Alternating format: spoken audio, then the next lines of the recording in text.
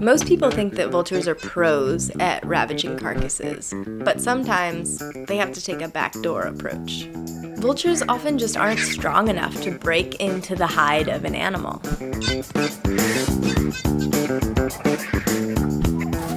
Without larger scavengers to help them out, vultures have to go for the softest part of the carcass first, like the eyeballs and the butt.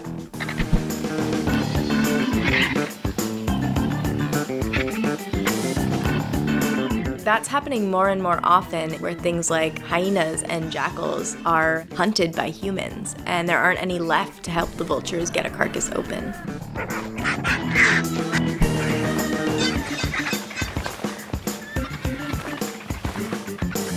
So even if you don't care about protecting the larger scavengers, let's do the vultures a solid so they don't have to go through the butt.